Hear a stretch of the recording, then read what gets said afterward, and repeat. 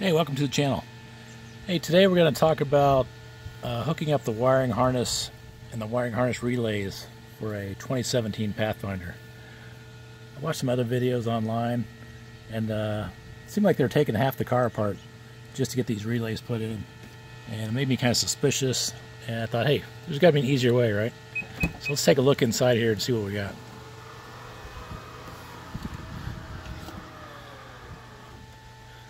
So over on the driver's side, you see this? You can see a grill right here. I've already popped this off. The best way to get this off, put on a good pair of gloves, and using both hands, just kind of pull straight out, and it's going to pop off. It's just held on with some clips.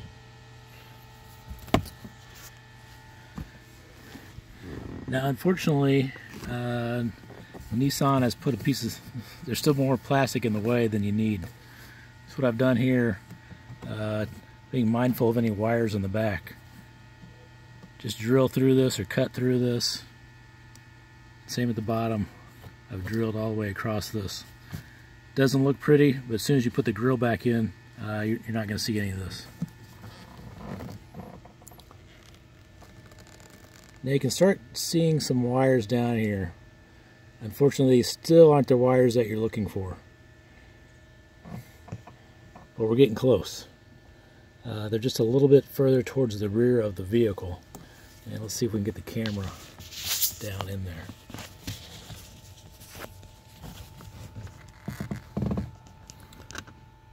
So you're looking for this white connector and this black connector. Those are the two you're going to hook into with one of your aftermarket harnesses that you can buy.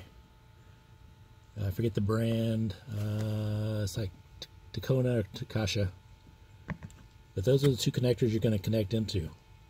They're kind of hard to see, even at my angle, so sometimes you just have to put your hand in there and feel them. You'll know it's the right one because you'll notice that they have wires on one side, but the connectors are open on the other side. And you know these are not the right connectors because these are already connected to something, so don't mess with those. Put your hand in there, and you can actually, they're held in by clips, but you can actually pull those away from the vehicle. The white one I've actually already pulled away, and the black one is actually still stuck to the vehicle. So that's where you connect, and that'll make your installation a lot easier, and you won't have to take out the entire trunk like some people are telling you to. Thanks.